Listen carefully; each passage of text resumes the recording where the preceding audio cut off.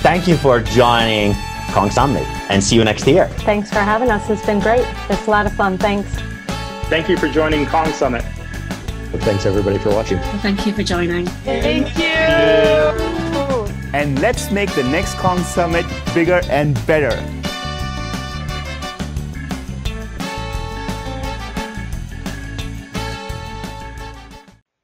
What great way to end this amazing Kong Summit by a cooking class by our very own Marco Palladino, founder, CTO of Kong.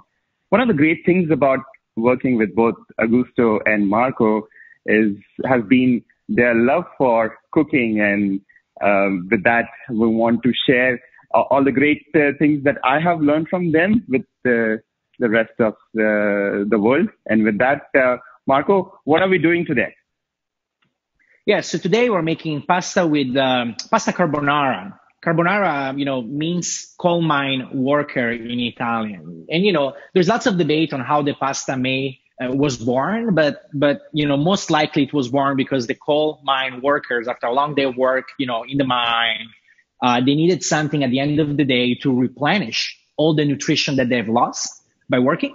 And this is a very simple dish with very simple ingredients that you can find pretty much everywhere.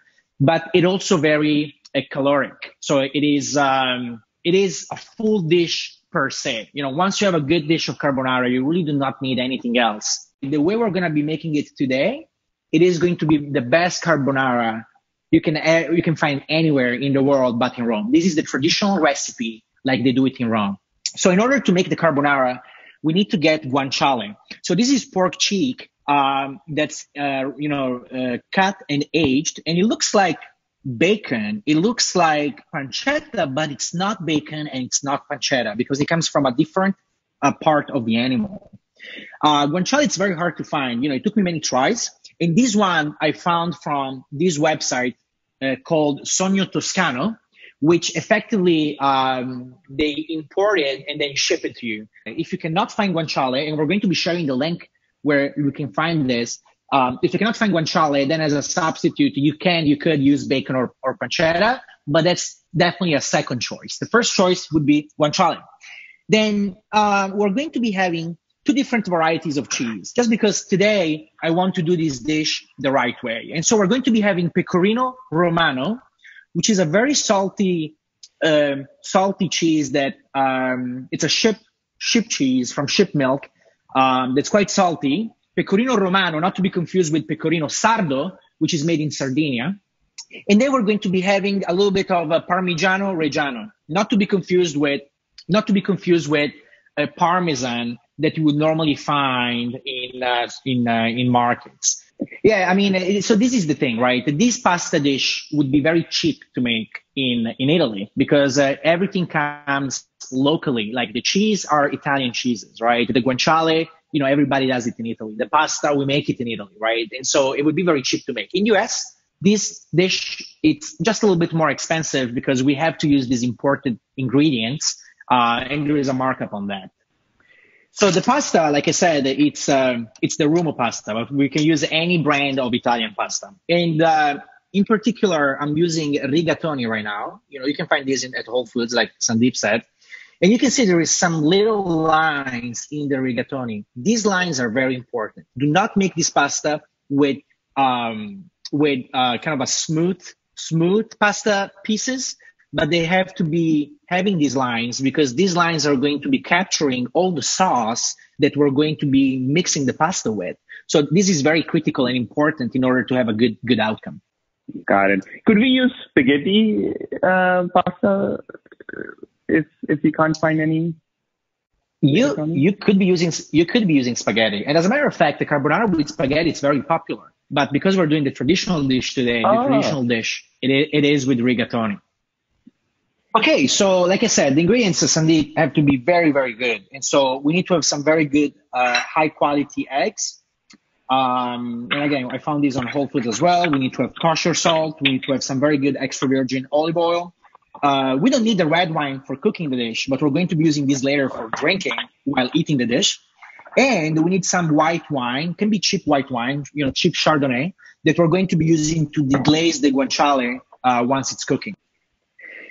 All right. I have everything ready here, Marco. And based on your instruction, I already have some boiling water going on here. Right now, Marco, it's just boiling water. Should I put anything in it? No, we're just boiling water so that we can accelerate the procedure. This is a pasta that we can make in 15 minutes, when done right. You may notice, Sandeep, that I don't have any parsley, any peas, or any cream or heavy cream. This is because making this pasta requires us to create this egg and cheese cream from scratch without using any other product like a heavy cream or, anything like that. Now, commonly, when we go eat this pasta in a restaurant, because people don't really know how to make it as well, they may use cream or heavy cream to help themselves make this sauce. But the sauce should not have any of those ingredients. We are going to be making that cream ourselves. Exactly. So this is what you were telling me, that this seemingly simple dish has all these layers of intricacies, and that's what we're going to learn today. So the water is boiling. I think that we should definitely start by cutting the guanciale, and we have to cut the guanciale in a very specific way. So as you can see, the guanciale has a layer, an outside layer that's usually peppered, and then there is an inside layer. So what we're going to be doing is cutting very thick slices of guanciale. You have a larger piece, so I need more slices to match the quantity I need. But let me show you. So if what I'm going to be doing is cutting pieces that are this thick, right? This thick. We want to have thick pieces of guanciale. And so we go ahead and cut it. So let me try it here. So maybe, okay.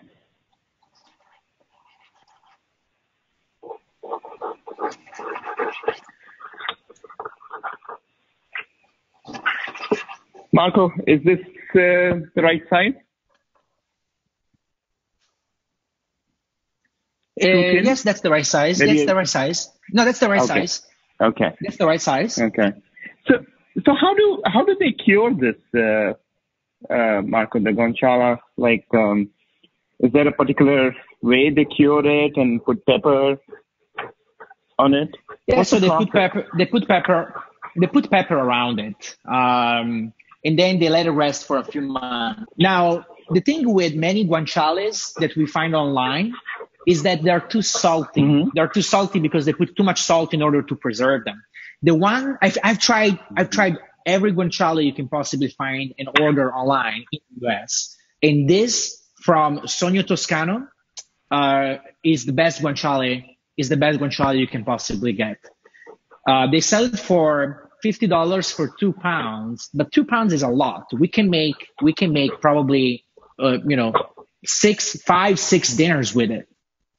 Now we're going to take each and every individual piece of guanciale, and we're going to be removing the borders of the guanciale, especially the yellow parts, because the yellow parts are going to be giving a bitter taste to our sauce, and we don't want that. So what we're going to be doing, if you look at what I'm doing right now, I am cutting, we still want the fat, right? But I'm cutting the outer layer away. As you can see, I'm cutting it away from the guanciale. And if there is any visible yellow part on the borders, on the sides of our guanciale slice, we want to cut it. So I'm removing. And so at the end of the day, we're going to be having something like this. So we basically are peeling out the outer layer. Now the water is boiling, which is great, because once we're done with this, we can basically start cooking the pasta. And as the pasta is cooking, we will prepare the sauce. And we will do it from scratch. So this is the traditional way of doing carbonara. So Sandeep, show me your guanciale. Did you cut the outer layer? Yeah. Is this good? Yeah. Perfect. Yes, perfect. You don't have to be just cut a thin slice. It doesn't have to be too thick, right? Because we want to have as much guanciale as we can. into the actual. Yeah, that is exactly what I was wondering. I'm actually losing some of the fat, so that's why, to your point, I need to make a slightly thinner slice here so that we actually get the good fat in, right? Are we going to be cooking with some of that fat? Yes, we're actually going to be preserving the fat we're removing and put it into the boiling water. But then we're going to be removing it prior to putting the pasta. We just want prior to eating the pasta. We just want the water to taste like the guanciale, but we don't want to really eat it. Oh man, this is making me so hungry, Marco. This pasta was engineered to fill us up, because of the coal mine workers back in the days. And so if you are hungry, you're not going to be hungry anymore after eating. This reminds me of a different region, the southern Spain, with jamón.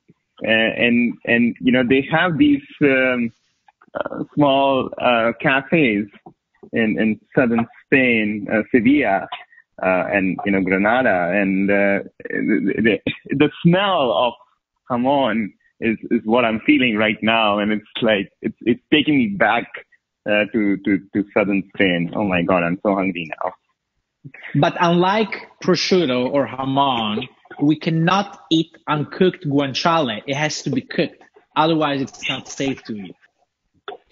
Okay, so I have all these pieces. So take the big ones. Take the big ones that we can easily identify in the water. We cannot mistaken them for pasta pieces.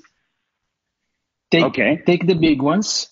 Take the big ones, and we'll take them and then put them into the water like this. And the water, in the meanwhile, I'm just increasing my heat. Should be boiling, and we just let it rest like that.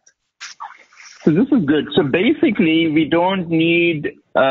Usually, when with pasta, you put salt in the water and other things, other flavoring. So in this case, we don't need that because they're going to get that flavor from these cut sides.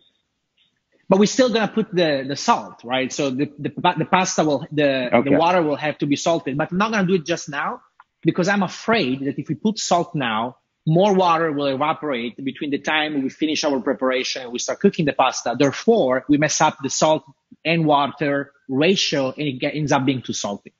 Got it. Okay. Now that we have these big pieces of bacon of guanciale, we are not done yet with the guanciale. We have to cut stripes like this. You see, they're going to be this big, like kind of a thick stripes of guanciale. Got it. Okay.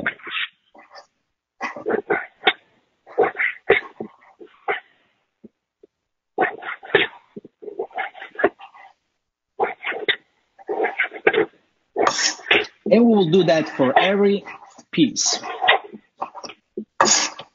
So this is a trick, Sandeep. If you're hungry while you're cooking, tell me. While you're cooking, take a different knife. Yeah. You don't want to use the same knife that you use for cutting the guanciale. And take the same knife and cut yourself a piece of Parmigiano. There you go. I'm going to do that right now. They say if you're cooking, the chef, did you ever notice that every time there is a chef cooking, the chef never eats with people? The chef always seems to be like sitting around enjoying himself. And people, they usually say, but you should eat, sit down and eat with us. But the chef doesn't have to eat because the chef eats more than all of them combined by cooking and eating. One time I happened to get to a restaurant around 10:30, so before the restaurant had actually opened, and I saw the entire staff eating. And so it's like before the restaurant actually opens for public, they have already eaten the food and they're ready to go before the patrons start coming in. It's a smart thing to do. Yeah. So you see what's the problem now with cooking some cheese as we're cooking. The cheese is a little bit salty, right? So we want to start drinking. Yeah. I know. And, I feel like opening the bottle now. You just read my mind. Let's do it. So I asked my, Should we do it? an Italian. Yeah, we can do it, of course. This is just for drinking. So I asked an Italian friend of mine, he's from Rome, and I asked him, what is the best wine you would suggest for carbonara? And he said, Stag's Leap. It's very good. The Cabernet Sauvignon, but you can also get a Duckhorn Merlot. So we opted for a Stag's Leap this time. What my dad told me to not ruin the countertop is take a piece of paper towel and then put it around the bottle. So when you're pouring the wine and the last drop falls down, it doesn't go all the way to the countertop. So anyways, we got our wine. I had my cheese. It's time to drink it. So we got the cheese and we got Cheers, the my wine. friend. Cheers. Cheers, man. Cheers.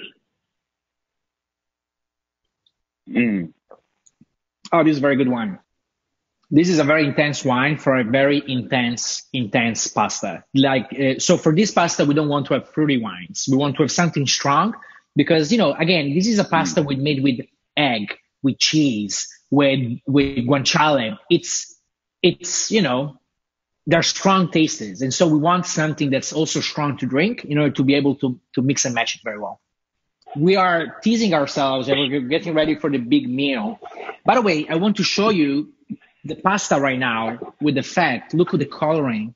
The fat, it's melting in the very hot water, and it's gonna taste so good because the pasta will then absorb all of this water, right?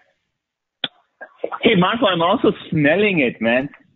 Oh my gosh, I love the smell. It's like a hearty stew. I think before the wine, I like the pecorino, and after the wine, I like the other ones. Well, the thing we have both, so we don't have to choose. Exactly. Okay, so this is what we're going to be doing. I don't feel comfortable turning on the guanciale until I know that I'm done with the cream, with the egg and cheese cream that we're going to be making from scratch.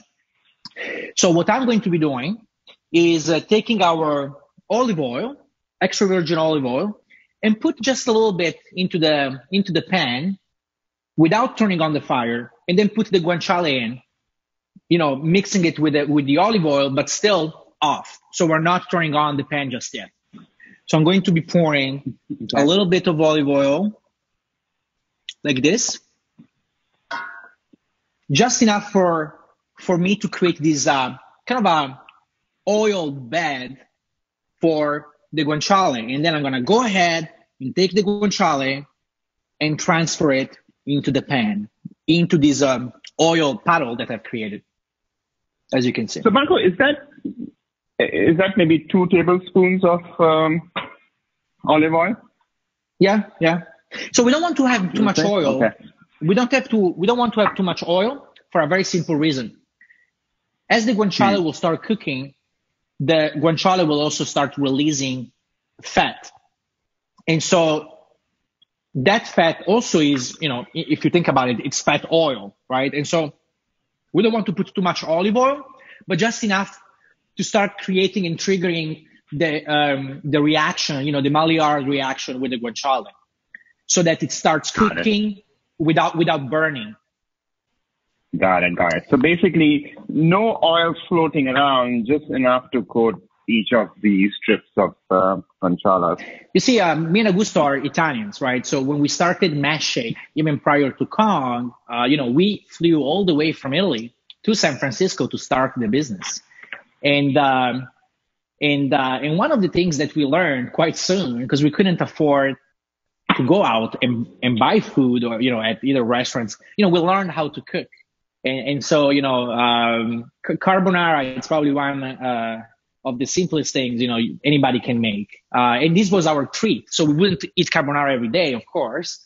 It would be a treat, once a month, a nice dish of carbonara that brings you back to Italy, which was our home country. And today, right now, it's going to bring all of us to Italy. All right, next, Marco. Yeah, I am so ready for this. Okay. So next, we're going to take a big plate where we're going to be cutting, grating our cheese.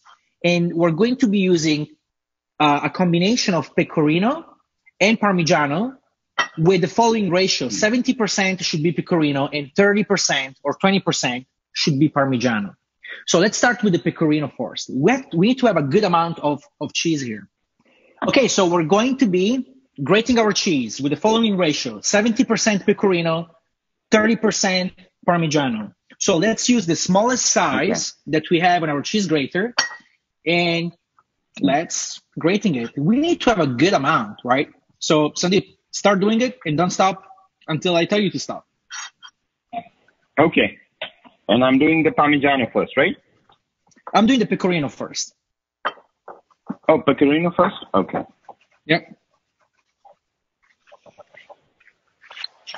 Marco, are we going to be using the whole block of cheese?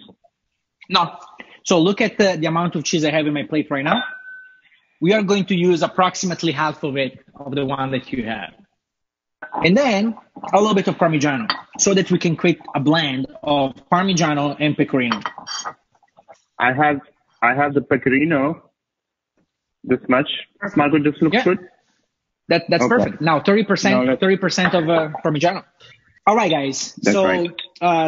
Sandeep, I don't want to start my egg cream just yet. I want to start boiling the pasta and then start the egg and cheese cream. And this is for a very simple reason. I don't want the egg to be left in the open air for too long and risk spoiling the egg. Carbonara, it's a very time-sensitive dish. The timing is everything. From now on, everything is going to be timed perfectly. So we're going to be cooking the guanciale. As we're cooking the guanciale, we're going to be boiling the pasta. And as both of those, the guanciale and the pasta are cooking, we are going to be making our cream. From now on, we're going to be accelerate a little bit because this is the most critical part of making the carbonara. Up until now, we've been messing around. We cut the guanciale, we grated the cheese. This is nothing. What we're going to be doing now is going to be a lot more intense, and timing is everything. If we mess up with the timing, we're not going to end up with a good carbonara. Marco, then hold on. Let me get my final sip.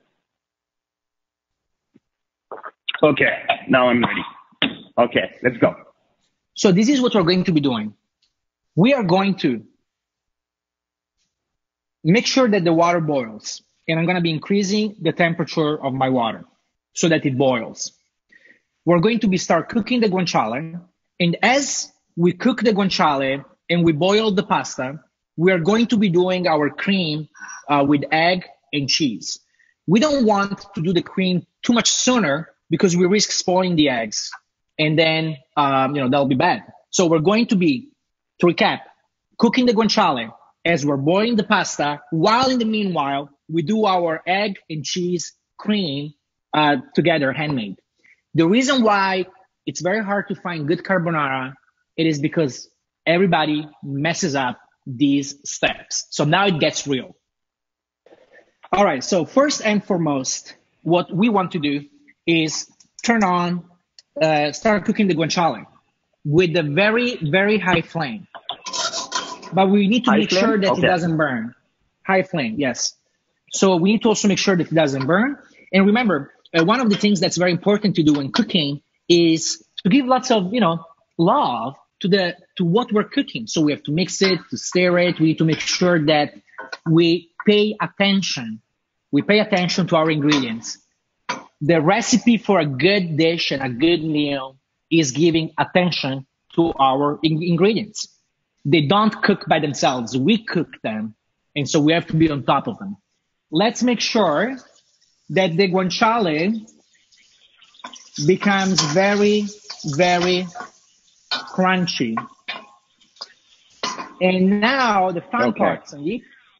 Make sure that the temperature, the flame is high, and then let's deglaze our guanciale a little bit to melt the fat that in the meanwhile is sticking to the pot.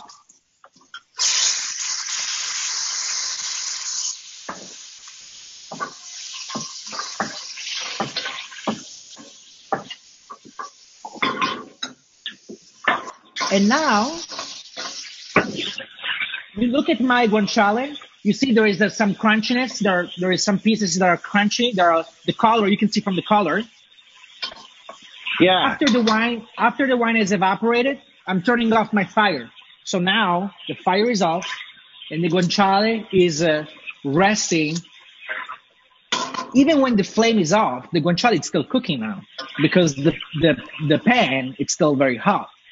So let's take our pasta and pour it into the water so it starts cooking. And then remember, you have to mix it. And now we have a countdown. We have to get our sauce ready within the next 9 minutes, 8 minutes, or it's going to be too late. Okay. How do I make the sauce? So what we're going to be doing is opening the eggs, but we only want the yolk. We don't want the white part. So I'm going to break up an egg, and then I'm going to do this little game. I'm going to shuffle the yolk from one part to another and then drop it into my final plate. So we only want to get the yolks and throw everything away here. And this is the magic of the carbonara. We have the yolk, right? We're going to be taking some black pepper and put it in there. And then once we have done the pepper, we are going to be taking a handful of the cheese and putting it into the yolk. And as we do it, we're going to be mixing it together because we want to create the cream. We want to mix it and blend it together very well with the yolk. We have 8 minutes. We have time, but we can do it little by little. We can put some cheese little by little and then mix it together until the consistency gets thicker and thicker. Sandeep, you're following me? Yes, I am. I'm using the whisk instead, and I have put a handful of cheese. Am I going to be using all the cheese that we had grated? You want to have a very strong consistency. So right now, I put actually almost all of it. Right? It's becoming thick. Look how thick it's becoming. Like it doesn't fall from my fork. It falls very slowly. You see how thick it is? Oh, okay. That's the reason you use the fork. Let me take. Look. This is a cream. Oh, wow. Okay. of egg, pecorino, and parmigiano. So now let's take a little bit of the cooking water and mix it just a little bit, just like a few drops of cooking water. And mix it and put it in here so that we are easing a little bit that consistency. Got it. Okay. With the cooking water, which in the meanwhile tastes like pasta. It has the starch of the pasta and also tastes like the guanciale. So I am going to slowly remove all the little pieces of guanciale that we put in there. So that I don't mistakenly eat them. You want the sauce consistency, like a sauce, like this? That's perfect. We need to mix the sauce, the egg sauce, with the pasta as the pasta is still hot. That is critical because the pasta, the hotness of the pasta will cook the egg just the right amount as we're mixing it. So I was not joking when I said timing is everything. Marco, as the pasta is cooking, I know that you are very, very critical about how the pasta should be al dente. And so I want to hear from you why that's important and how do you make sure that the pasta is truly al dente and not overcooked. Because I've heard from you so many times when we're eating in restaurants together that the pasta hasn't been cooked well. Pasta al dente means that the pasta has consistency, which means that it's a little bit harder, not raw, but still a little bit harder when we eat it. We want the pasta to have consistency because otherwise the Italians say pasta tastes like glue. It's like these mashed potatoes of pasta, right? So we Italians don't eat it that way. Al dente, dente means teeth, which means that you can feel the hardness of the pasta with your teeth as you're eating it. Al dente, basically it means at the teeth touch. And in order for us to determine if the pasta is cooked al dente or not, I think a rule of thumb is to always cook it 1 or 2 minutes less than the advertised time on the pasta package. But that's not enough. The final touch is always to try your pasta. We never know when the pasta is ready until we try it. So as it's cooking, take a piece of pasta out, make sure it's cooled down, and then try it. That's the final test. Once it's ready, it's ready. Remember that once you drain the pasta doesn't become cold all of a sudden. The pasta is still hot. So even if it's not in the water, the pasta keeps cooking. So by the time you serve it to the table, the pasta is cooked a little bit more. That's why timing is everything. You have to take it when it's al dente. By the time you eat it, it has been cooking still in the meanwhile, and it becomes at the right point. Now, to determine if the pasta is al dente or not, you can try it or you can do another thing. You can take a piece of pasta, you can cut it in half, and if you see a white line in between the pasta, that white line means that the pasta is not fully cooked, which means that it's still al dente. If you don't see any white line, chances are you've overcooked your pasta. Do not overcook your pasta. Yeah, so Sandeep, how's it going? I am almost got the guanciale pieces out. Once we're done with that, let me tell you what's going to happen next. What's happening next is critical in order to have a safe carbonara that's good to eat, that's cooked, that is tasty. If our sauce ends up not being good enough because it's too dense and too thick when we mix the pasta, we can save some cooking water of the pasta right now in this teacup so that we can use it later. So I'm taking my camera to show you what I'm doing. This is my teacup. This is the pasta. I'm just filling it a little bit, just in case I need it for later. So we have the guanciale, the pan is off, the guanciale is crunchy, and it's perfect. The pasta in 2 minutes is going to be ready. We have our egg, cream, and cheese all mixed together, and we saved some cooking water from the pasta. And I have just a little bit cheese left later, so that I can tune the consistency of my carbonara depending how I want it. And we have the wine ready to go with it. So I'm putting my camera here because we're going to be doing these very simple steps. We're going to be taking our pasta, pour it into the pasta drainer, and then make sure that there is no water left, and then put it into the guanciale pan. So we're going to be mixing the pasta that has been cooked into the same pan where we've been cooking the guanciale. The remaining water from the pasta, there's going to be always some water left. It is going to melt the residue, the fat residue that in the meanwhile has solidified at the bottom of the pan. And the heat of the pasta, which is very hot at that point, 100 degrees Celsius, it's still going to be cooking the egg cream that we're going to be mixing in the meanwhile. These are very fast operations. We have to be fast. The pasta into the drain. Very, very quickly, drain the remaining water and put it into the guanciale pan. In the guanciale pan, mix it very fast. And after 5 seconds, take the egg cream and pour it all into the same pan. We can also take a few pieces of bacon like this outside of the pan. I'm going to store it somewhere. I'm going to store it here so that we can prepare a good presentation for our dish. So look, I'm taking the water with the pasta and draining it. Now I'm taking the remaining pasta. Make sure there's not much water left, and putting it into the same pan where the guanciale is. Then I am going to be mixing it for 5 seconds. 1, 2, 3, 4, 5. Perfect. Finally, I'm going to be taking my egg plate and pour it into the same pan where the guanciale and the pasta are. And as I do that, I mix it very quickly. I have to mix it very quickly.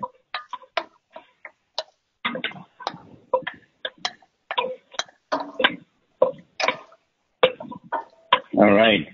So And we 5 mix seconds it. are done. Now to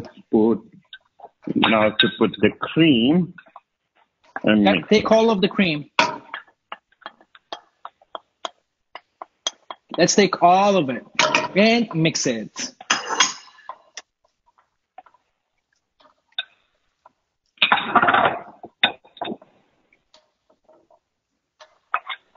And it looks like All this. right, I got the cream. Let me mix it and see how it's looking for you. The egg is now cooking, even if you cannot see it. It is critical that the egg does not become an omelette. It's still liquid, you see? Yeah, it is. You're right. It's still liquid. It's not like semi-solid. And is this because we are mixing it really rapidly? Yes, that's right. And that's exactly what we want. And that's why the eggs have to be good quality.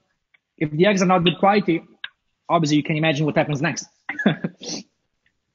And then finally, we take our pasta and we put it into our plate.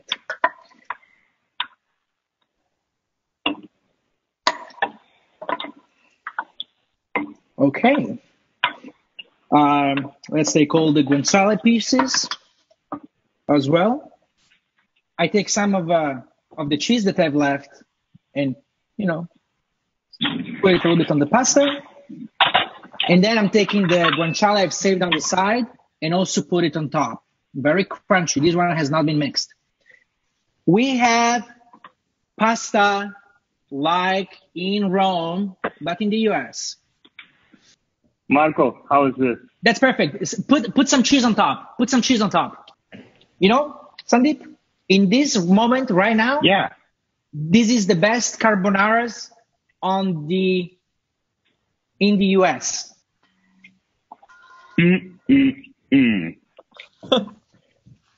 Sandeep, the carbonara I'm eating right now, it's so good that it is above than average quality in Rome itself. I think this is the best carbonara I have ever made ever in my life. It's so good. Okay. This is the best, other than leg of goat. After the leg of goat, this is the next best thing I've ever made in my life. We have the pasta. We're having amazing wine. You know what's the next thing to do? For Italian tradition, it's taking a little nap. Can you tell the difference that guanciale makes instead of bacon or pancetta? The guanciale is crunchy, but not too crunchy. Like, it's not like burnt crunchy. The guanciale is has both the crunchiness and the softness. Like, it's layers of crunchiness and softness, along with the al dente pasta, which gives it more harmony than pasta and bacon in my mind. So, Sandeep, I'm Italian, and I think I can confidently say that this quality of carbonara that we tried today, we won't find anywhere outside of Rome, and even within Rome, it would be hard to find. This, and I've tried plenty of carbonaras, I'm Italian, this is one of the best carbonaras that I've ever tried in my life. No restaurant in the world, but a few in Rome that have been doing it for 100 of years can do better than this. You all heard this from Marco himself, and I can tell you for sure that if he's saying this, it's a huge deal. And From our kitchen to yours, this is an amazing food celebration, great 2 days of Kong Summit, and what a way to end it. Thanks for coming at Kong Summit. We spoke about connectivity. We spoke about Kong Connect. We spoke about service meshes and gateways. We spoke about and talked about lots of different things, including Carbonara. Cheers and see you at the next one. That's it. All right. Till the next one. Cheers.